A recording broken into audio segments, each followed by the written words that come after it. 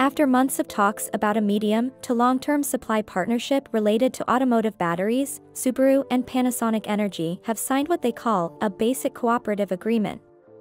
The deal covers the supply of cylindrical automotive lithium-ion batteries for Subaru's further all-electric car models. Discussion on the topic started in July 2023. At the time, it became clear that Subaru was interested in Panasonic's latest high-capacity cylindrical batteries, potentially the 4680 type, a diameter of 46 mm and height of 80 mm, or similar, 46xx, rather than prismatic or laminated formats. Panasonic intends to launch the first 4680 type batteries in April-September 2024. Today, Subaru's only all-electric car model on the market, Subaru Solterra, is equipped with prismatic battery cells supplied by CATL for a 72.8 kWh battery. The car itself is also made by Toyota, which speaks to Subaru's latecomer status in the EV world.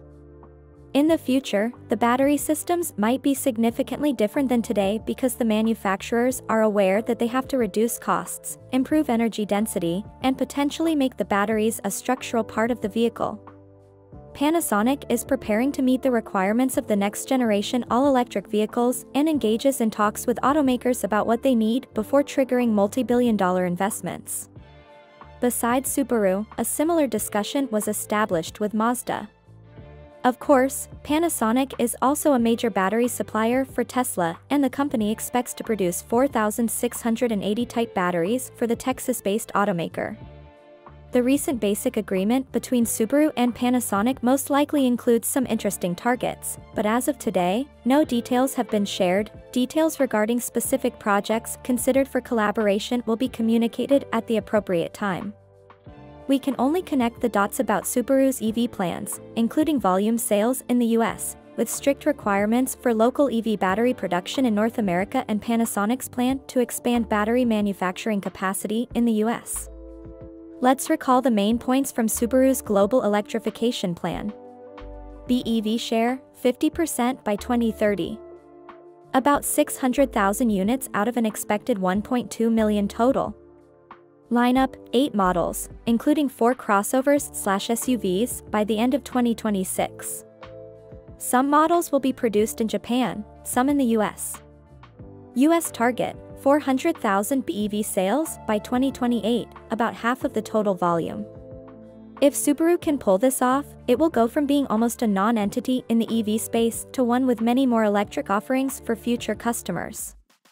Hello and welcome back to EV's Queen. Thank you for subscribing us. We provide the most recent and updated news about electric mobility every day. We're thrilled to introduce 3 unique membership levels on our channel: Circuit Squires, Tesla Knights, and Volt Sovereigns.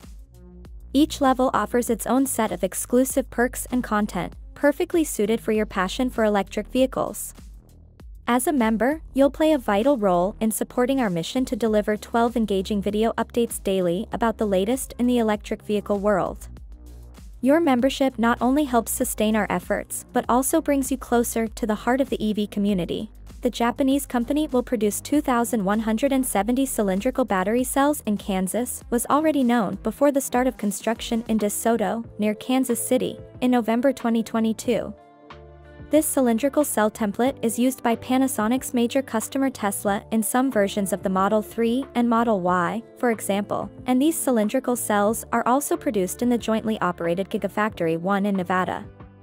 Even before construction began, there were rumors that the large volume 4,680 cylindrical cells for Tesla could also be produced there. At that time, Panasonic had already put its pilot line in Japan into operation and also delivered the first 4,680 sample cells to Tesla. Officially, however, the Kansas plant has remained a pure 2,170 production facility to this day. According to a report by Nikkei, however, this could change in the course of this year. According to a person familiar with the matter, the investment could be roughly the size of Panasonic's current DeSoto plant. So far, there has been talk of an investment of around $4 billion, the equivalent of 3.65 billion euros. If the informant's statement is correct, the Japanese would be investing a total of up to $8 billion in Kansas.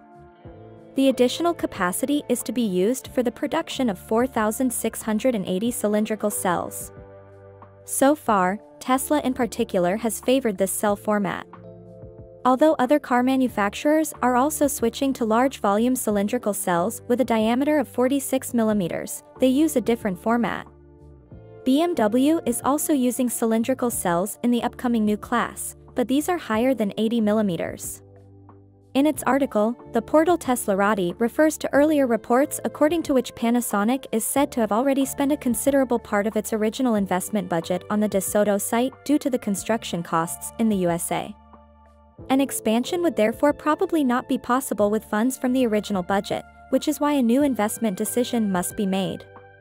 The latest information fits in with the rumors from 2022 and the long-standing partnership between Panasonic and Tesla.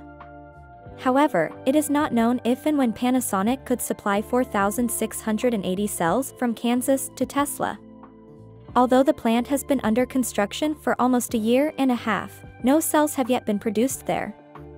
If the basic infrastructure is already in place, an expansion could presumably be realized more quickly. However, it is also clear that not only Panasonic wants to ramp up 4,680 production, but also competitors such as LGS. Thanks for watching, have a great day.